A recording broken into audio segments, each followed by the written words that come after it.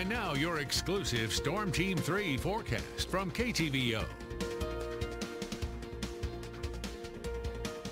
And we are taking a look at the Skycam, another look at it because we do have the clear skies and the sun is beginning to set. A beautiful evening shaping up. Just look at that picture. Well, we do have increasing clouds of what we're going to be seeing as we're heading into the overnight hours. Rain chances, and we do have above normal temperatures as well. Really not much going on across the local radar right now with clear skies and dry conditions. Temperature-wise, 59 degrees right now at the Kirksville Regional Airport. Very light winds out of the east at around 6 miles per hour. Ottumwa, 57 degrees, so just a couple of degrees cooler with winds out of the east at around 6 miles per hour. Temperatures will continue to fall. In fact, into the 40s, 45 degrees at 11 o'clock, holding pretty steady into the mid 40s as we're heading into the overnight hours. We'll start to see those clouds increasing by 7 a.m. We're waking up to cloudy skies and about 44 degrees at 7 in the morning on your Tuesday. So again, we've got clear skies right now. We'll start to see those clouds rolling in during the overnight hours. That's because we got a storm system pushing in from the northern plains. It's going to bring us a chance for rain as we're heading throughout the day on Tuesday.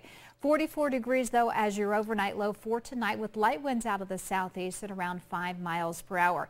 Well, you're going to need your umbrella possibly on your way home from school and work tomorrow into the afternoon. It's about a 30% chance, a better chance for those showers, and could hear a few rumbles of thunder throughout the overnight hours anytime after 1 o'clock in the morning.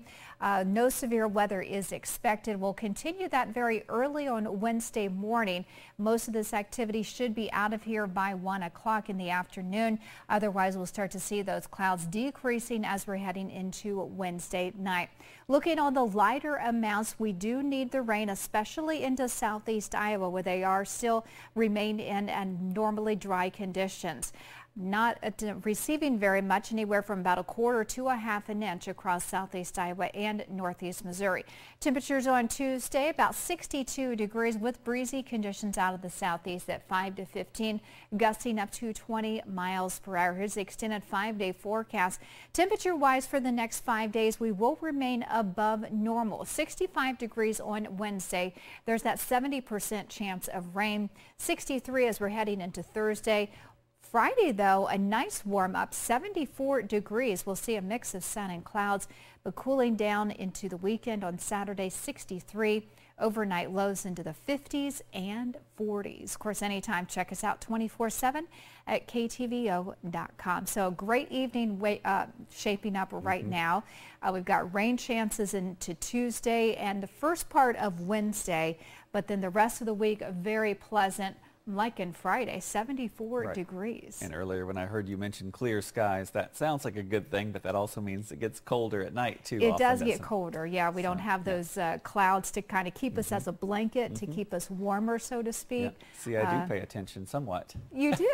I'm very proud of you. Gold star for Johnny today. Yeah. Thanks, Teresa. Coming up next in sports, Fred has the